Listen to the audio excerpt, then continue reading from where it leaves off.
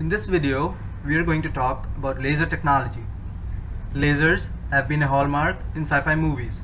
We have seen heroes carry those lightsabers, which are nothing but high-powered lasers. Lasers have a wide range of applications in technology, such as optical communications and barcode sensors. So, how does a laser work and what is it good for? Answering this question is the goal of this video. Without delving into mathematical details of quantum electronics, let's examine how lasers work as well as their applications. The word laser stands for light amplification by stimulated emission of radiation. In layman terms, laser is nothing more than a special flashlight, a flashlight that has quite interesting properties. Let's study some characteristics of laser that differentiate laser from light from other sources. One unique characteristic of laser light is its purity. Light produced by a laser is exactly same color or monochromatic. Because a glass prism is dispersive, it separates lights into component colors.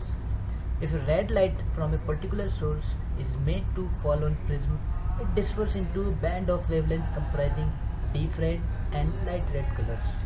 But a prism does not have quite that effect on laser light. This is because lasers have very small bandwidth as compared to light from other sources. Laser light has a strong sense of directionality. A laser beam can traverse hundreds of miles without expanding very much. Divergences of lasers are usually measured in the order of milliradians, although lasers do have some divergence. Lasers that emerge from resonators usually make many round trips of the resonator before emerging through a mirror. This causes a small bit of divergence in the laser light as shown. Directionality is one of the reasons that the intensity of laser light is quite high. Characteristic of directionality coupled with monochromaticity along with the phase consistency is described by the term coherence. In this figure, two waves of laser beams are shown. They illustrate the unique characteristic of laser light. Firstly, they have nearly same wavelength. Second, they have nearly same direction. And lastly, they have same phase. Coherence is the property that distinguishes laser from other type of light. Before understanding the working of laser, let's first look at the concept of spontaneous emission. There are several ways an atom in an excited state can lose energy. The energy can be transferred to other atoms, or it can be released as heat or light.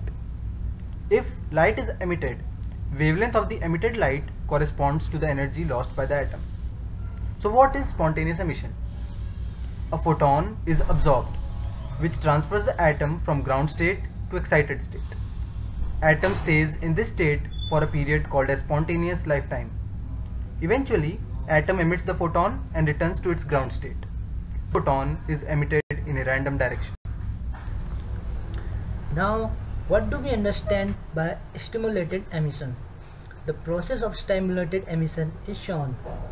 A second photon, one with the same energy as the absorbed first photon, interact with the excited atom and stimulate it to emit a photon. This second photon is not absorbed by the atom, but its presence causes the atom to emit a photon. This light is emitted in the same direction as the stimulating photon. Since stimulating photon has same energy as emitted photon, emitted light has same wavelength as the stimulating light. Polarization is also same for both the rays as well as the phase is same, interestingly.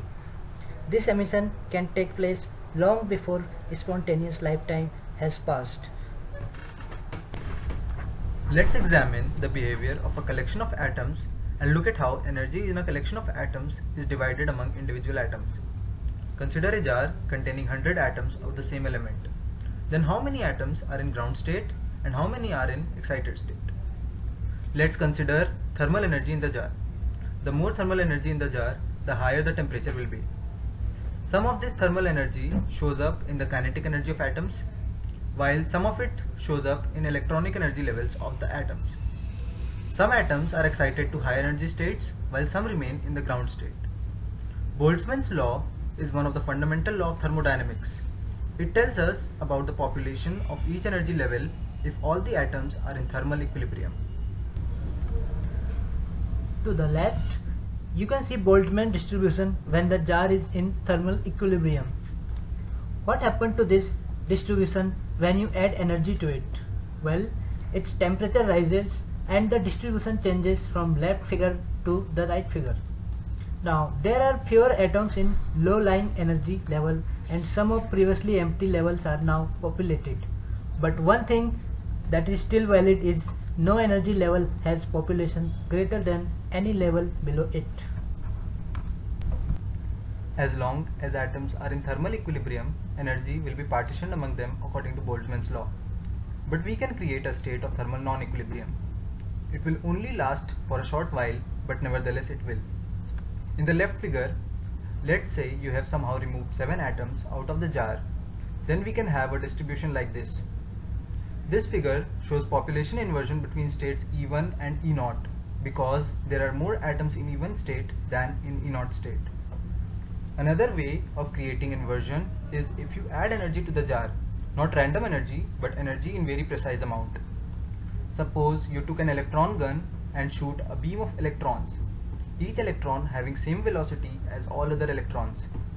When one of these electrons collides with an atom in the jar, if the energy of electron is same as the difference in energy levels between E2 and E3, then if this electron collides with atom in E2 level, the atom will get excited to E3 level. If frequency of the shooting of electrons is fast enough, atoms can be pumped to E3 level faster than they will decay to E2 level. This will create a population inversion between E2 and E3 level, though these inversion levels will not last very long. We have discussed stimulated emission and population inversion. These are the fundamental principles of laser working. Let us go back to our jar. Let's say this jar contains only one atom at E0 level.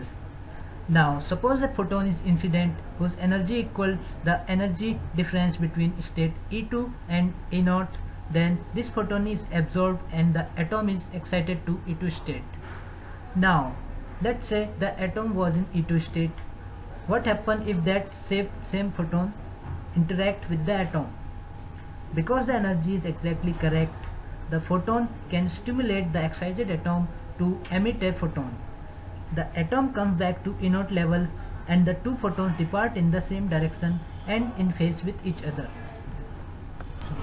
Now put all 100 atoms back into the jar. Let's say all atoms are in ground state.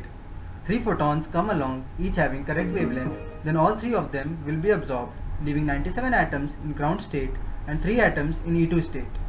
Next, let us have 50 atoms in E2 state and 50 atoms in ground state. When 3 photons come along, there is a 50-50 chance of interacting with an excited atom and 50-50 chance of interacting with ground state atom.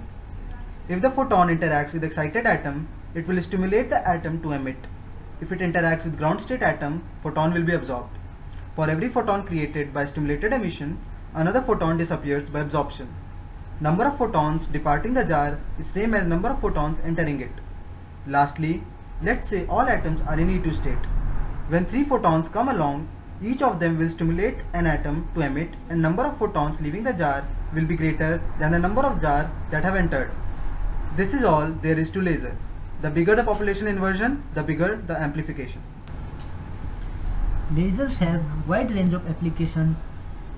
One of the more exciting application is in the field of telecommunication, in which tiny diode lasers generate optical signal transmitted through optical fibers. In medicine, laser's narrow beam is powerful tool for therapy. A CO2 laser has been used as bloodless scalpel because beam contracts the incision as it is made. Lasers are used in barcode scanners in grocery stores. Lasers scan the barcode pattern, automatically reading it into store's computer. Laser gyroscopes are used to guide commercial aircrafts. So we see, laser has many utilitarian properties and can be employed for many practical purposes. So this was it for today. If you guys have any problem, comment down below.